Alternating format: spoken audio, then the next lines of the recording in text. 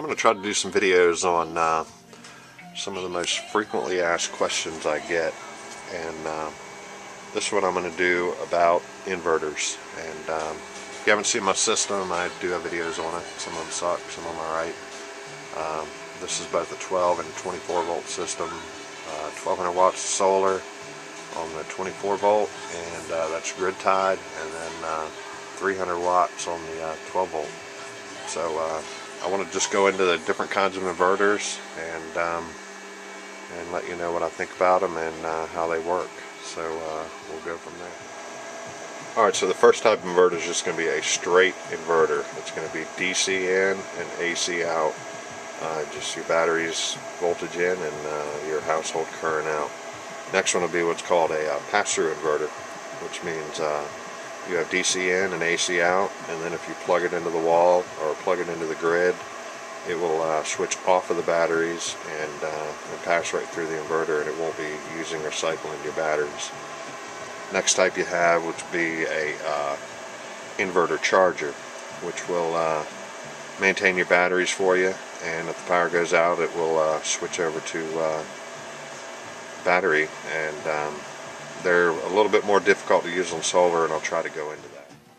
And the next type would be a grid tie hybrid inverter, which means it's battery backup.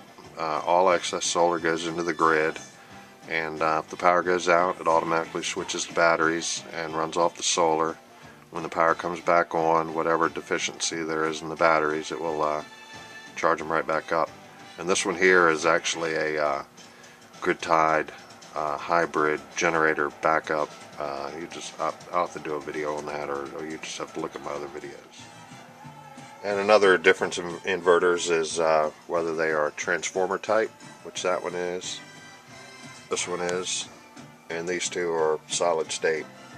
The transformer type inverters, like this Outback or this Voyager by Trace, they're meant for continuous duty. I'm not saying that a solid state inverter wouldn't do that, but these are definitely made for continuous duty.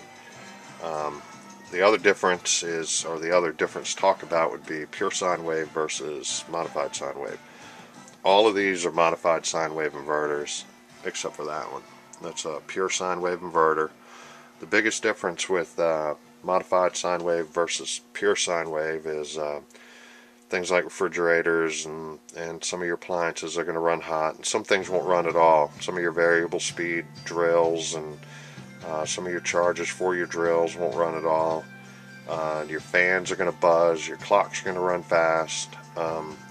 It's not something to steer away from. I wouldn't go try to save a bunch of money by buying a cheap pure sine wave inverter, versus a really good transformer type modified sine wave inverter. So sometimes it's just not worth it.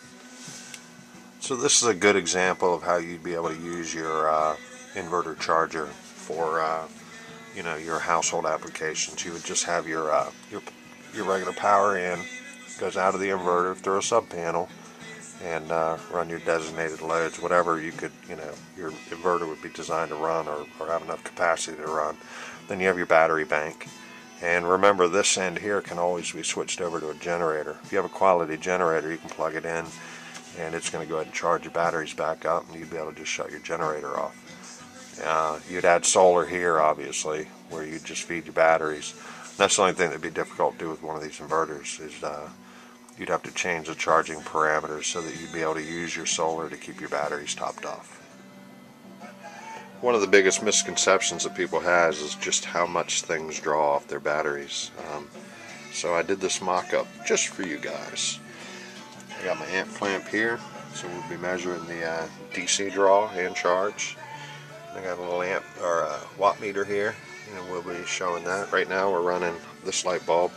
This inverter here actually passed the current right through it without it being turned on at all. So I'm going to go ahead and turn it on, and it's probably going to charge the batteries just for a minute.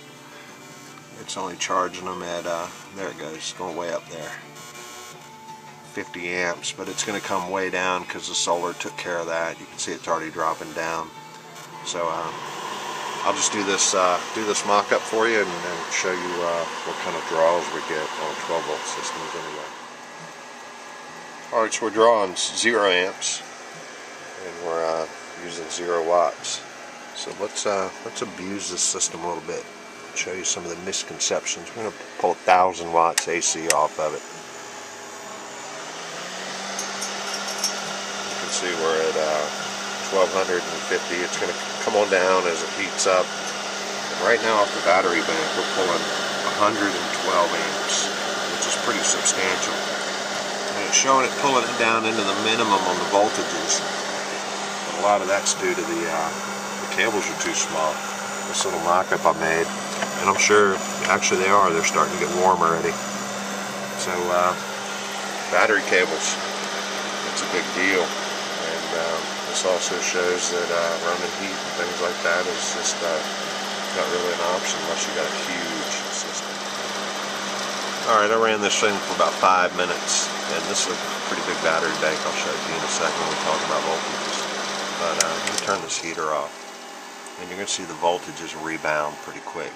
If it gets anywhere near 12.6 or somewhere in there, it tells me that I'm still relatively full. So and then the next thing, I'm going to go ahead and plug it back in. And what it's going to do, it's going to wait for a minute, and then it's going to charge the battery bank back up. And I'll come back on when it does that. So now it's charging at 70 amps, which is fairly substantial. Of course, it's going to take a lot longer to charge it up than it did to discharge it. Rule of thumb, you got to put in 30% more than you took out. So inverter chargers are cool.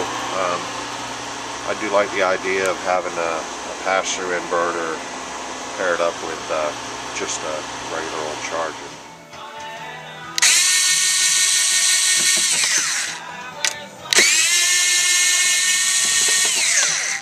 Let me open this thing up for you, and this could be like one of the most common inverters that you can find on the used market.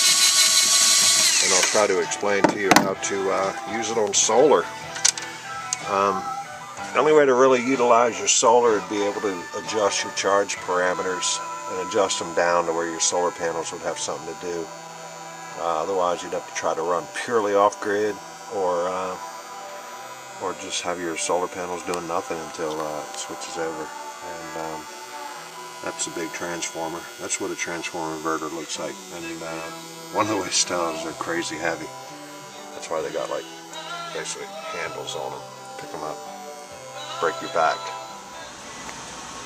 So I hope that answered some questions on inverters and things like that, and maybe some of the misconceptions on just how much amperage AC stuff will draw off of DC. I guess the best way to do it is to try to keep everything in watts. I'm going to try to do a battery video next where I'll go into batteries, and we'll even convert the amp hours of batteries into watts. It's very simple. You just take the amp hours of the battery and multiply it by the voltage, which would be times 12.6. And also, to answer a question, most people want to try to get their 12-volt inverters because they're a lot cheaper, and there's a big misconception on your higher voltage inverters being more efficient. It's simply not true. The big downfall would be cable size.